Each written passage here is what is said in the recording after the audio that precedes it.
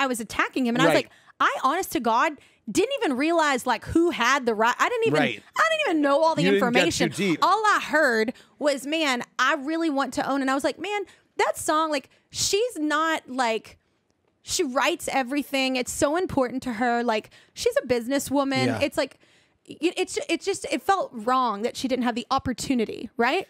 That's the thing. It's like, if you have the opportunity and you choose to not pay that much money, that's one thing. But to not have the opportunity to own something that is really important to you. Yeah. Like, I'm not that artist. I don't care, like, what I own. Like, I'm just not, it's not, that's not in my, I'm not a businesswoman at all. So, but I knew it was important to her. Yeah. So I thought, why don't you just re-record them and your fans will support you? And literally, she's a genius. Not only did she re-record it, she planned it like with this Eras tour to where she gets to like, this woman is brilliant. Yeah.